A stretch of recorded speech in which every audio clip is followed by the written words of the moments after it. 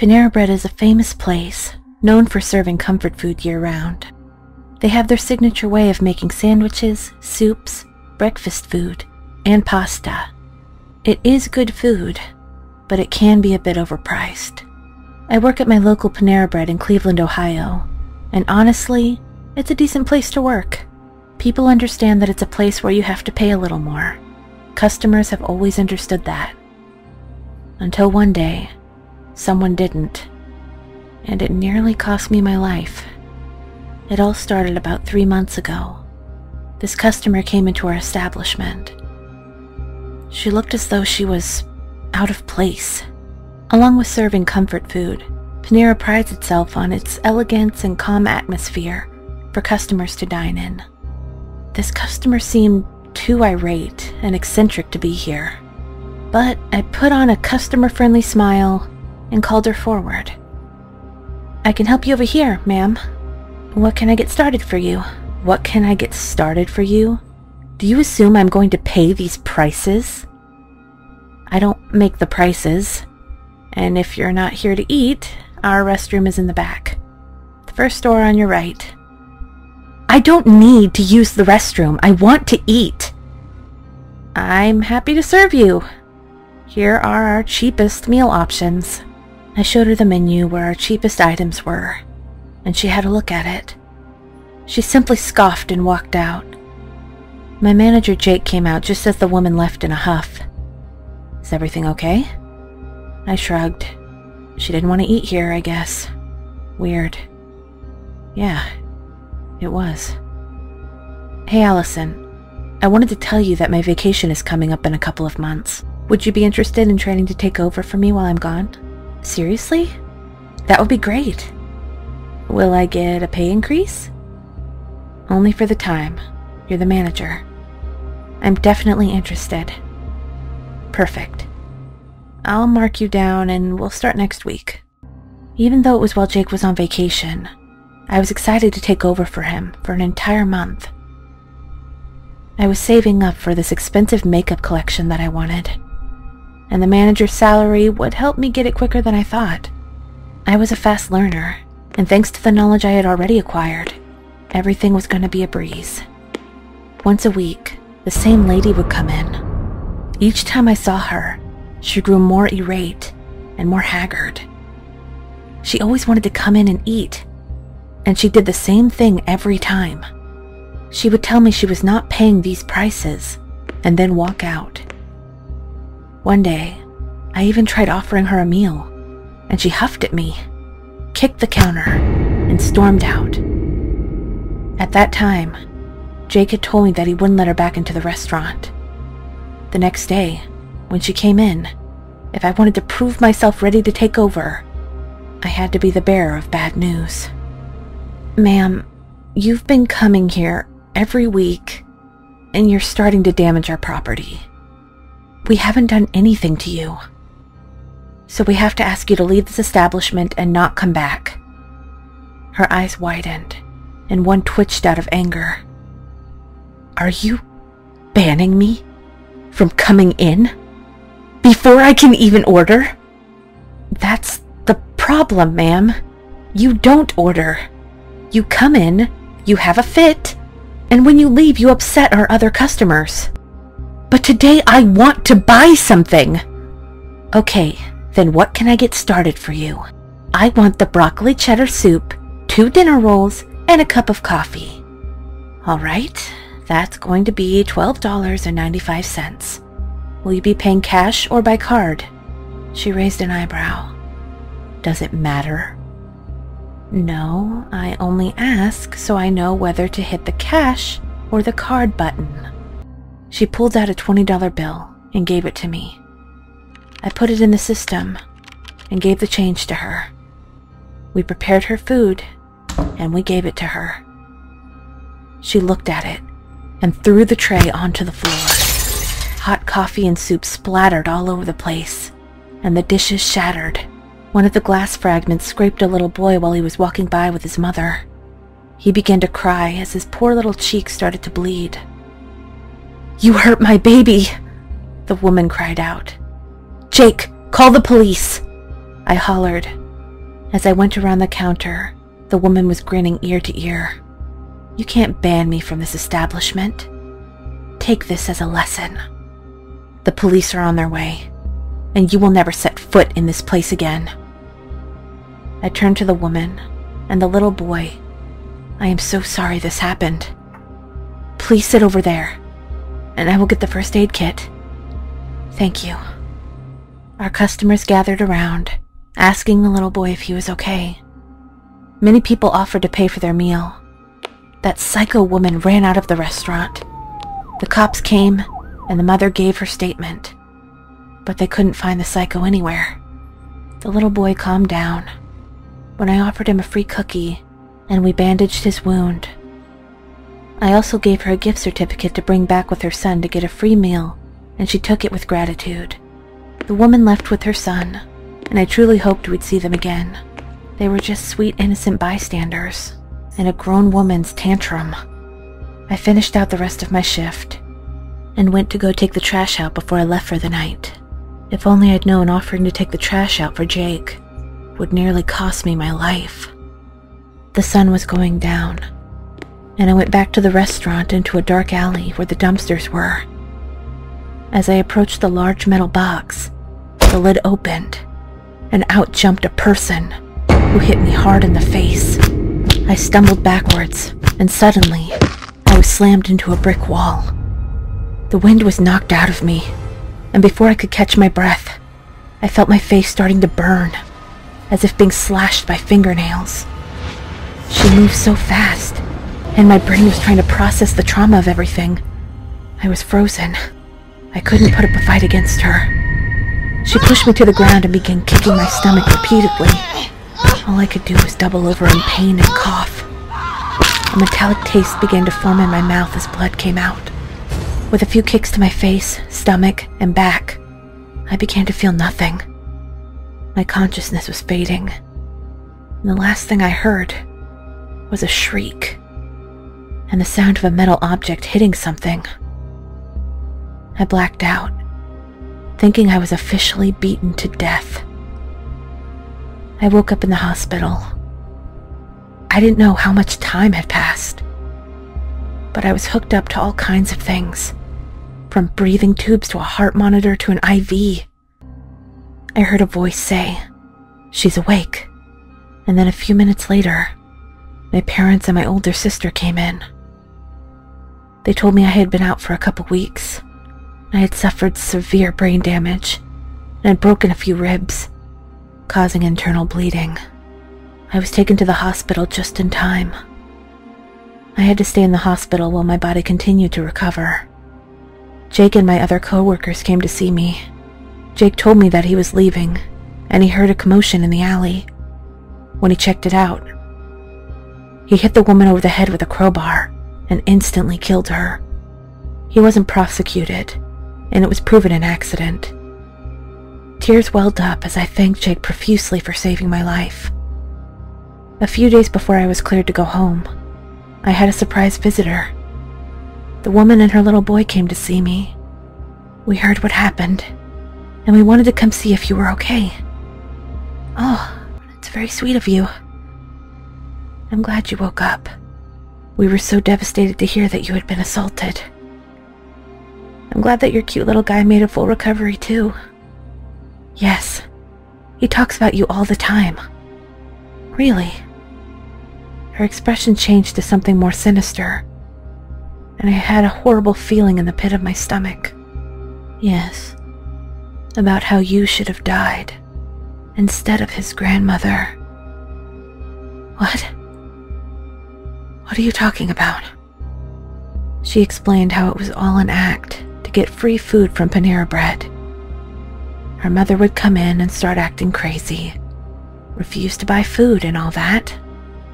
Then when the restaurant was ready to ban her, she would give in and buy something.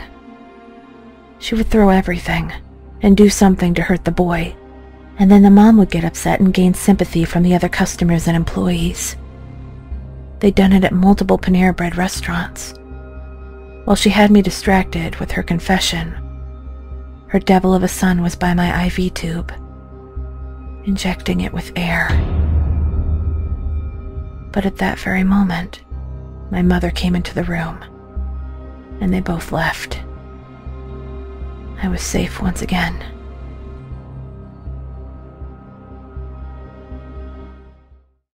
Hi, my name is Alex. I'm from a rural town in Minnesota called Rest Town, born and raised. My town was quiet and peaceful. With only a couple of hundred people living there, we all knew each other as one large family. Until my senior year in high school, nobody had the slightest idea of where Rest Town was located. And deep down, I enjoyed that mystery. But that December day changed everything. It blew any trace of secrecy and anonymity off my small town, leaving it forever labeled by the national media as Arby's Town. This tragic story began when I was just a kid. For years throughout our childhood, my friends and I frequented Arby's on a regular basis.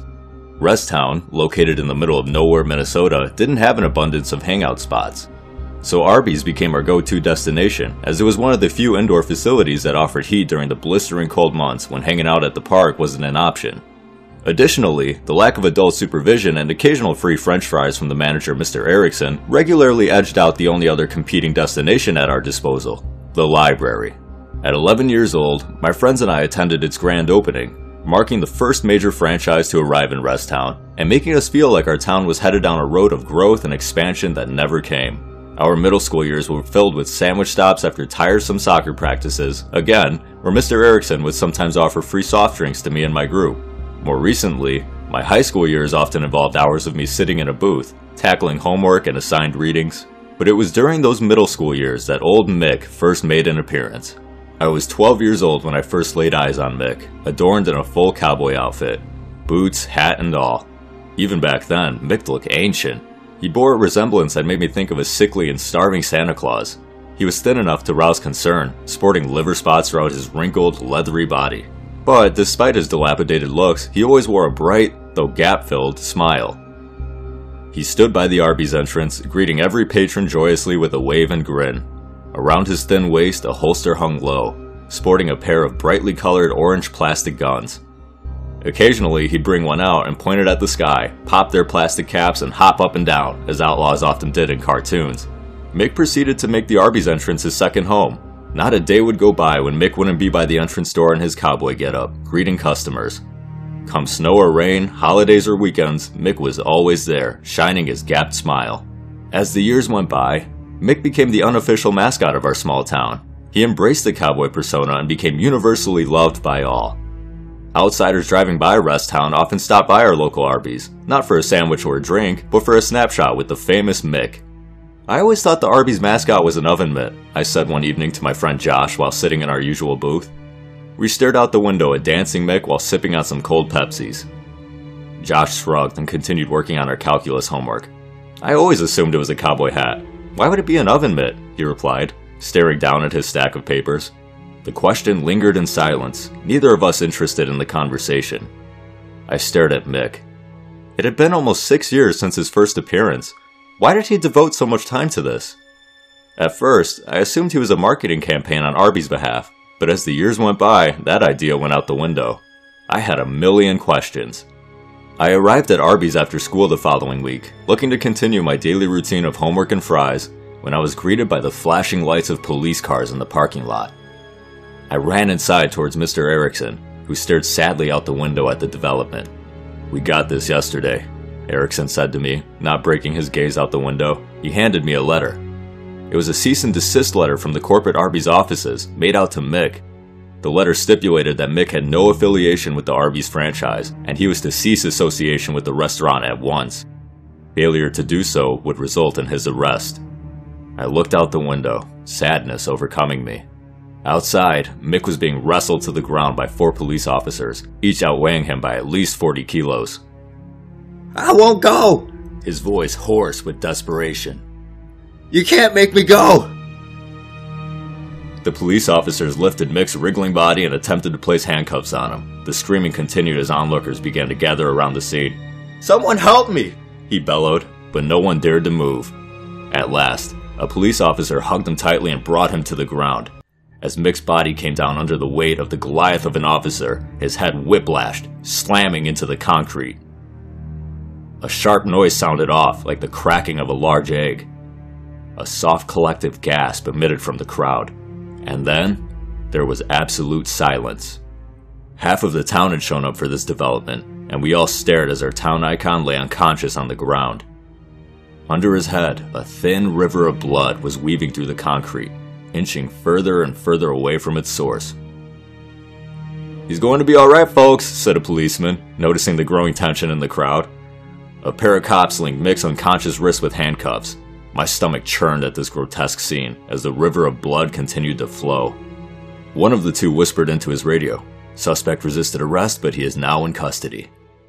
Without saying a word, Mr. Erickson walked away, leaving me alone with the image of flashing lights, blood, and disgust on the face of most of the crowd.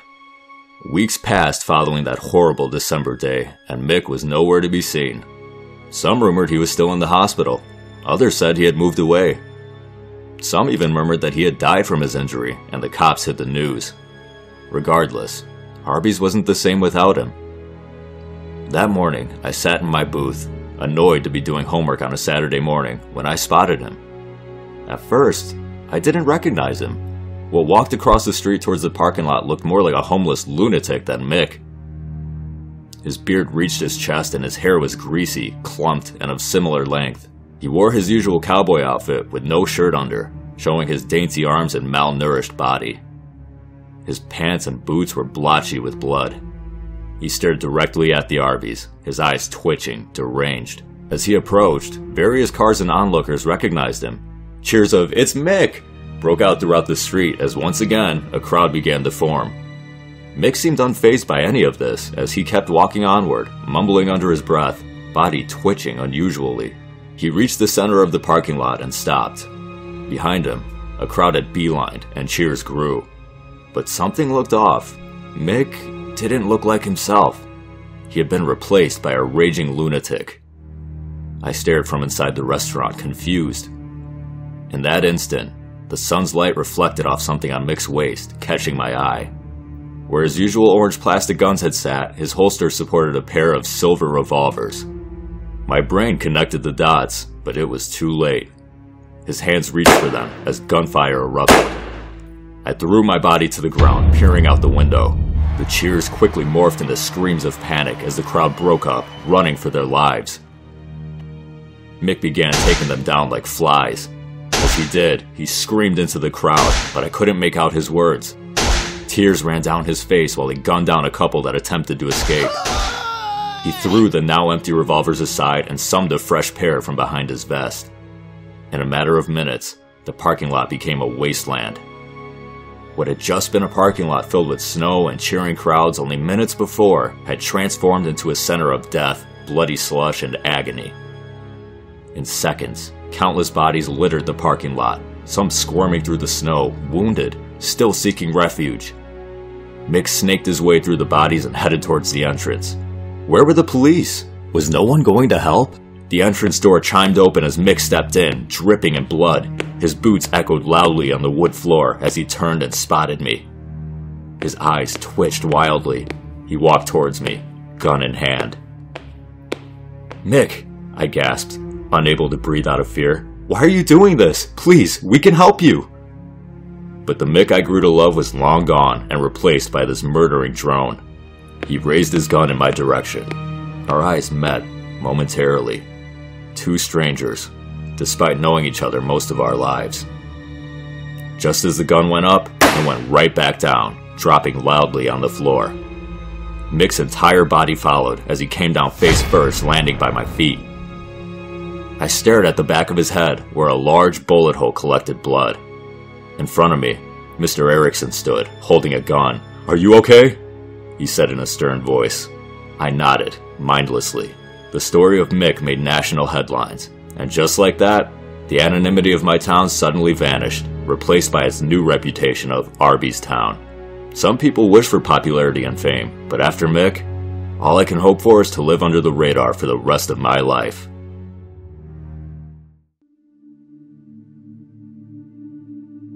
When I was a little girl, my mother told me that fear was an emotion that required to be conquered, but in case it was impossible to fight against it, the best solution would be to flee. I never seemed to understand what she meant until 3 months ago, when I finally came across a fearsome situation. But before I start telling you my dreadful story, I would like to introduce myself. My name is Mary. When I graduated from high school, I got accepted to a college in another state. I was happy to move out of my family's house, as I did not have any patience to put up with my parents' unending fights. At first, I was really happy. I have never felt that free in my life. However, as years passed, I started to face the consequences of my lack of attention to the classes. They warned me over and over again, and eventually kicked me out of the college due to the classes I kept failing. I never had the courage to tell my parents about it because I was afraid that they would force me to live with them again, and that was something I did not desire. Because I was not able to stay in the dorm, I had to find a place to live, and to be able to pay the rent, I had to work. I searched for a job and was desperate to find one. I searched the internet, hoping to find a suitable job, but I could not find any. After a couple of days, I ended up being a server in Wendy's. It was my first working experience, so I had a hard time to adjust to having a career. A couple of months passed, and I realized the fact that I got used to working there. Of course, I would get tired time to time, and sometimes rude customers would piss me off, but other than that, I was quite happy working in Wendy's. I was not aware that this beautiful first job experience of mine was about to turn into a nightmare. The day that horrible event occurred was 3 months ago. It was a busy day, and we were all exhausted as the time of closing arrived. Me and 2 other coworkers of mine stayed to close the restaurant. One of them was an old man who very rarely spoke to any of us. We did not know anything about him, but he would always gently smile and thank me whenever I helped him. His name was David, and that was actually all the information I had about him. The other one was Liam. He was an extremely thin man in his 30s. He had black bags under his eyes. His skin was dirty and pale. He smelt like a wet dog that had been living inside a trash bin. Even though he was not too wretched looking at him would still give me the creeps. He was a talkative person who enjoyed telling the same stories over and over again. As we were about to close the restaurant, Liam approached me and started to speak, as if I was eager to listen to one of his stories. A great sense of boredom filled my heart. I told him that I forgot to clean the bathrooms and walked away. Of course, it was an excuse to get away from him. I went inside the bathroom and started to wait. The bathroom did not need to be cleaned, as I had already done it a half an hour ago. But unfortunately, with Liam around, the bathroom was the only place I could find some peace. As I waited for 5 minutes, hoping that the others would finish their duties quickly so that I could go home as fast as I could, I heard footsteps coming towards the bathroom. The sound stopped, and I heard a knocking on the bathroom door. It was Liam. He told me that he was bored and that he wanted to speak with me. With a frustrated voice, I said, "I am busy. Why don't you go and talk with David?" He seemed to not understand or care about my frustration as he replied, "Everybody knows that David is not the chatty type. I tried talking with him, but got bored immediately. Also, I really enjoy having conversations with you." I sensed a sudden shift on his tone as he said the last sentence. His voice became unsettling. I did not respond. He started to talk about his life, but his speech topic quickly changed into a sexual life and how good was his performance in bed.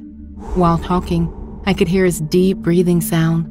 Obviously, I was disturbed by his speech, and I told him to leave me alone. With a devilish voice, he said, "I can show you how good I am in bed if you like me to." Once again, I screamed, "Leave me alone!" My voice echoed in the bathroom. After a couple of seconds, I started to hear banging sounds, as if he was trying to break open the door. Thankfully, I was smart enough to lock the door, but this insane man was still trying to open the door. I cried for help. I screamed as loud as I could, hoping that David might come to my aid. After a while, Liam managed to break the door. As he stood there right before me, he locked his eyes on my breasts and grinned. He opened his eyes so wide that I thought they were going to pop out of their sockets. Of course, you want me to please you, my love," he said, as he started to approach me slowly. At that moment, I heard the breaking sound of glass, and when I looked behind Liam, I saw David with a broken bottle in his shaking old hand. I realized that David had broke the glass bottle on Liam's head. Although blood was pouring from his head, Liam was acting as if nothing happened. He continued to walk towards me. He grabbed hold of me with his skeleton-like hands. His grip was way more powerful than I expected. I wanted to fight back, but my body was totally frozen. David jumped on Liam and tried to pull him away from me. Liam pushed him so hard that he fell to the ground and hit his head on the floor. I felt like my body was paralyzed.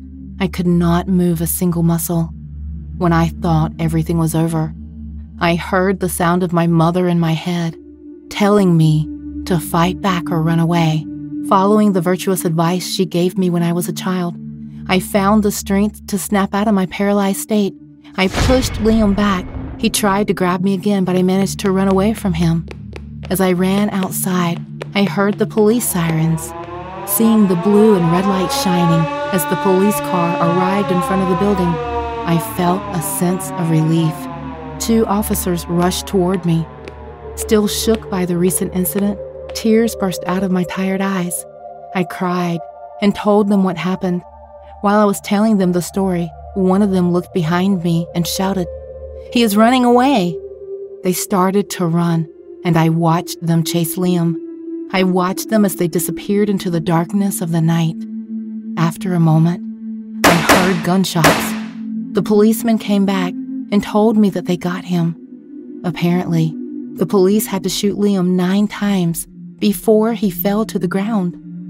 I told them that David was lying inside, unconscious. They rushed inside and came out of the restaurant carrying David. "He seems to be okay," one of the officers said. They told me that after David heard my screaming, he called the police, and that was the reason they were able to arrive so quickly. I thanked David.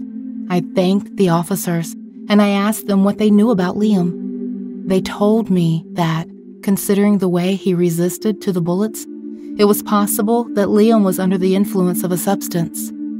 I resigned from my job at Wendy's the very next day. I called my parents and told them what happened. My father demanded me to return to them immediately. Normally, this would bother me, but after everything I went through, the idea of going back to my parents' house seemed good.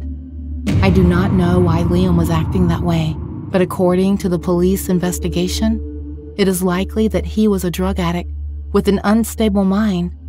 Although I know he is dead, I still wake up at night, seeing him in my nightmares, approaching me and saying, "Of course, you want me to please you."